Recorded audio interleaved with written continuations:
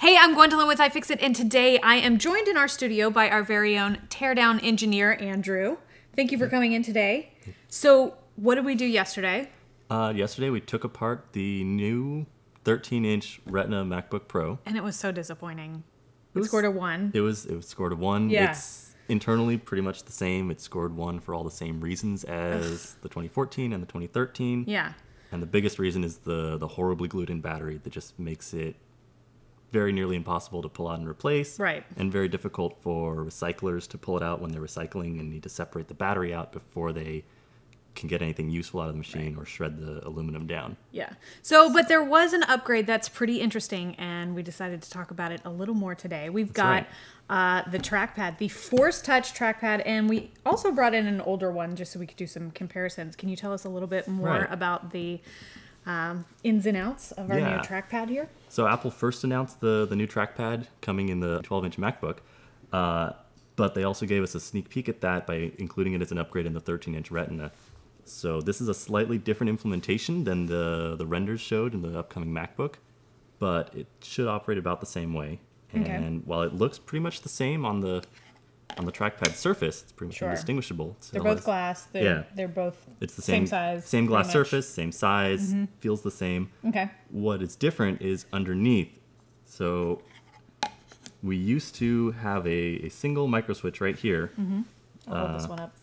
Single micro switch that would register every click. Okay. While the whole trackpad bounced on these two hinges back here.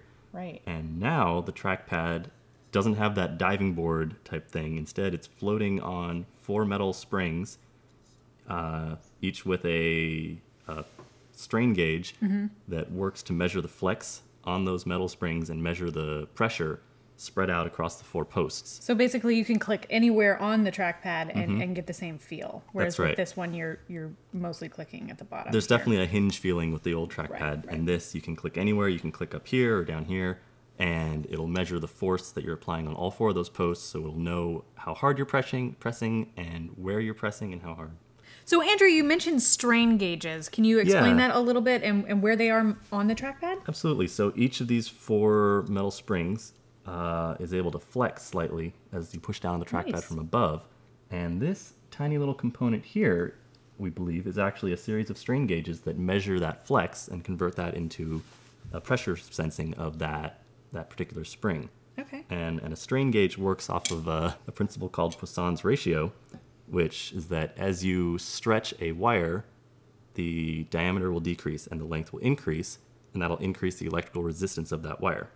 So in this tiny little sticker right here are many, many zigzags of that one wire going back and forth in the direction of the flex. So as it flexes down like this, the wire is lengthened and the resistance increases. As it flexes up like this, the wire is shortened and gets thicker and the resistance decreases. So there's a little microcontroller in here measuring that resistance for each of these 4 components and then translating that into a pressure or a force. That was pretty cool too. When they talked about it in the keynote, talking about your signature or fast forwarding, it's all in the pressure, and it can feel how hard you're pressing. Yeah, I think Apple is definitely trying to start a new standard for trackpad use. They're sort of sticking to their guns once and for all for the single button model that Steve Jobs first introduced. And now they're just adding a new dimension to that single button, basically. You can press lightly or hard, and you can do the force click, which is a deeper click into it. Great. So let's talk a little bit about this technology that we have here. Now, this is the Taptic Engine. What are these parts exactly here? This is just a... This is a series of just 4 electromagnets. Just electromagnets? They're just electromagnets, very simple. Which we've had for a while. Yeah, since I think 1824 was when our engineers and scientists came up with that one. And so how do they work? How does the trackpad read your electromagnet? So this little module here is what Apple's calling the Taptic Engine, and it's 4 electromagnets with a fancy name that line up with this ferromagnetic steel bar that is attached to the bottom of the trackpad, but is separate. So by powering or depowering these magnets or changing the direction of the polarity on them, it can essentially pull or tug on this little gap here, right here, which will move the trackpad up above, and it can kind of flex a little bit on the 4 spring posts. So by rapidly changing this, it can create a slight buzz And when you press on this trackpad, it feels and sounds exactly like a click on an older trackpad without actually clicking anything. So they've done a really great way to remove what we're used to and simulate it. Wow. This is really, really cool. So last, what do we have here? This is just one of those taken apart. Yeah, so this is just copper, I think it's called motor winding wire. Okay. And it's a very thinly insulated wire. I can pull this piece off and get a better look at it. And that's not going back, huh? I don't think so, no.